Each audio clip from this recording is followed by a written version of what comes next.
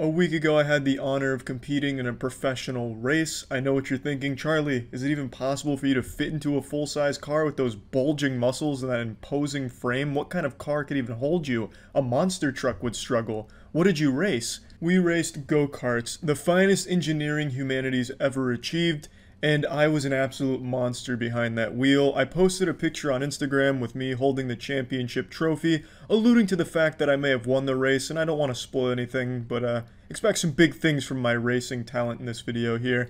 The competition consisted of the finest racers Tampa had to offer, at least the ones that weren't addicted to bath salts and meth. All of the competitors were YouTubers, so it was a little content creator cup, and it was held at a professional racetrack for Indy cars at the St. Pete Grand Prix. God rest its soul. Coronavirus took down the Indy cars, but luckily we got to race those go-karts days before the quarantine and mass pandemic happened. So while the Indy car race at St. Pete never went on, we were able to grace that road with the go-karts. This was put on by a company called HMG, Human Media Group. It's a company I'm a part of. I want to get that out there right now so that way people don't think that I'm hiding anything. I don't want this to be some scandal like CSGO Lotto or some shit with some shady nonsense going on. HMG is a company I started with my friends to help YouTubers that were getting fucked by both YouTube and advertisers. So it's something we've been doing for a little while that we're passionate about. And we thought it'd be fun to put on this big little go-kart race for online creators in the area. Here's a shot of the go-kart track from the bleachers. We weren't allowed to use drones because the IndyCar track was right next to the airport and wouldn't want to cause a catastrophic plane accident or something. So basically we do is the bleachers. The go-kart track is located on the actual IndyCar track at turn 1. Like I said, the actual track was never used because coronavirus fucking KO'd it, just canceled that shit. So I don't know what the actual IndyCar track looks like right now. Probably something out of Fallout or one of those like Olympic pools that get abandoned after the Olympics. All I know is that go-kart track probably still has my glorious grease spread all across it. So there I am in the jersey. So when you're watching the footage from a distance, make sure to look out for number 1 because I'm an absolute fucking animal out there. It's probably not going to be easy to miss me, to be honest. You won't have to look very hard because I came fucking steamrolling in there like I was playing Mario Kart and just grabbed Bullet Bill.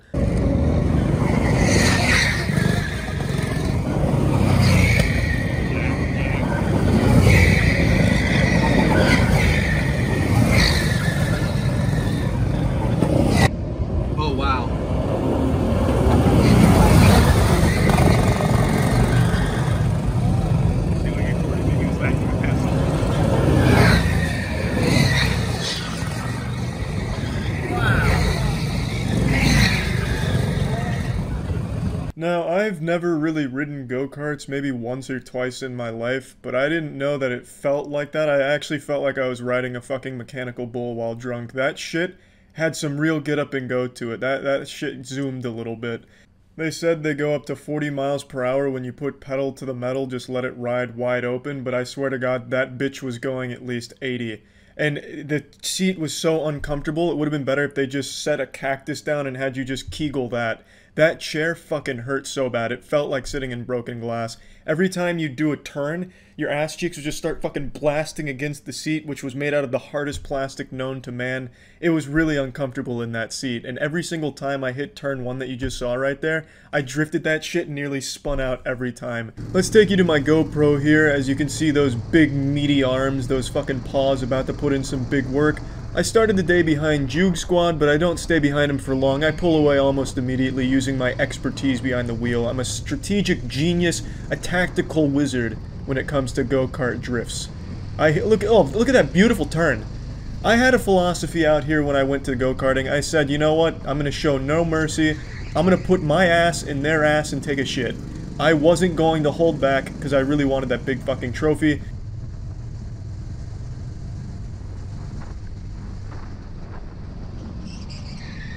Here you can see the first victim of the day. The track claimed its first life, crashed right into the corner, couldn't recover for a few seconds.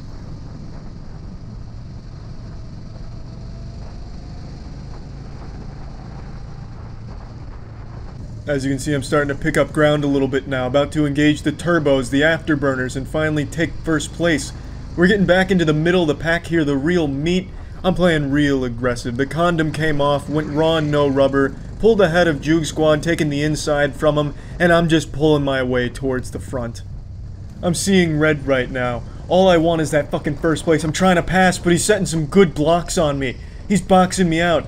I granny turn it just to play it safe. I was gonna hit a fat drift, but I didn't want to risk flipping over and fucking barrel rolling into the wall, having some type of, like, explosion occur. So I played it safe.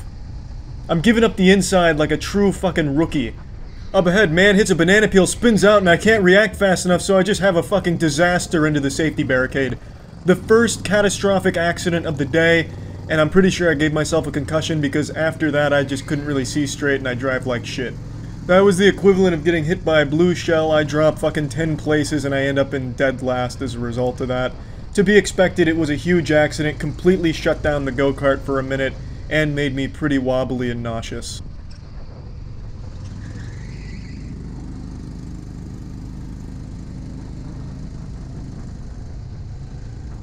As I'm starting to come to yet again, getting some fucking smelling salts into the helmet, I hit a fat drift, letting people know that these screeching tires mean that I'm back in it and I'm coming for scalps. The bleachers were jam-packed, all in excitement to see me race out here, and I wasn't gonna let them be disappointed. I was gonna put on a show. So another fat turn one big drift. Beautifully executed. I'm starting to make up ground yet again. I'm catching his draft right now. Sucking on his farts from behind, but not for long. I'm ready to pull ahead. I said I've had enough of being in 9th place. We had 10 racers, so 9th place kind of blows asshole. I said, you know what? I want 8th. I'm hungry. You smell that? Smells like 8th place with Charlie's name on it. But unfortunately I couldn't squeak out the 8th place finish and I got 9th in the first round here. Here's my 9th place finish from the bleachers. It's worth noting that it was around 85-90 degrees out during this time. I was in sweatpants because I couldn't wear my normal basketball shorts or else that'd blow up my thigh and have my nutsack flailing in the wind. So I had to dress accordingly, and unfortunately by putting on sweatpants and in that helmet, it was absolutely brutal in terms of how hot it was. I'm not usually the kind of guy to make excuses, but I actually was in rough shape going into the race. So what we had was a qualifier, a best lap time, and then the actual race. In total, it took probably around 45 minutes. All of it in the helmet, in the heat. And I hadn't eaten that day because I don't understand why I thought this, but at the time I thought it'd be a good idea to go on an empty stomach, so A, I wouldn't have to take a shit at any point, and B, I'd be a little bit lighter for the track. Neither of those things clearly helped me at all, and all it did was make me even sicker. So what ended up happening is, after the race, I fell over and puked in a toilet in the bathroom. So, you know, you can criticize my driving all you want, but you can't criticize the heart. I really let it all hang out there. I put it all on the line, full nuts to butts, wasn't holding anything back. And, yeah, it felt like shit. Here's the GoPro footage from the fastest lap time competition. Here you were competing to have the best lap on the track to figure out your placement in the lineup for the actual race. I am sucking fat asshole at this, and you can see a very clear difference in my driving technique here. I'm not playing as balls to the wall. I'm playing it much safer, much slower. I'm not fucking crashing into barricades or ramping it off of a parked tow truck GTA style. I'm just playing like a pussy, and I still somehow find a way to spin myself out. It truly was a disaster in the qualifying lap challenge, and I actually posted the slowest lap time out of all 10 racers. Probably the slowest lap time the entire go-kart community has ever seen, I imagine. It was around like a 50-second was my best. I don't know. It was terrible. Terrible and embarrassing, but I am happy to say, from the 10th position in the final race, I really popped off. Let me show you the actual race footage now. Alright, I didn't notice this till right now, and I don't mean to blue ball anyone, but it turns out I don't have all of the final race GoPro footage. I don't know what happened. I might have accidentally hit it by accident at some point, but all I have is a few seconds here. I'll go ahead and paint a picture with words for you. I started from last place because I had the slowest lap time, so I started in 10th position, and I was able to climb all the way up to 7th place, which gets me absolutely fucking nothing except for maybe a pat on the back. Yeah, I feel bad about the GoPro now not being able to show the last race, but I'm not lying about 7th place, by the way. You can check everyone else's video. I really did finish 7th place. I know it's hard to believe after seeing that fucking pitiful display of driving, but hey, it's true. I got 7th place, which I'm pretty proud of. Honestly, I may not have taken home the grand prize championship trophy, but I consider myself a champion because I was able to make it to the toilet and puke instead of puking in my helmet and drowning in the vomit during the race. So I think that's what really matters. If you want to know who won the race, it was Corey Funk by a fucking landslide. It wasn't even close, really. The guy is like an actual professional go-kart racer from the get-go, so the odds were stacked against me in the first place unless I fucking like spiked his tires or something. I wasn't going to win. I'm just happy I didn't finish last. If you want to know who finished last place, it was Andrew. Andrew came in last place pretty handily, so fuck yeah, good work, Andrew. And honestly, I probably would have been 9th place if I didn't get lucky with 2 people crashing during the last lap of the final race. So I'm gonna take that 7th place squeak out. I didn't take home the trophy. I know you've all been misled. I've really pranked you good there, but I was pretty close in 7th. It was a lot of fun, and yeah, that's about it. So yeah.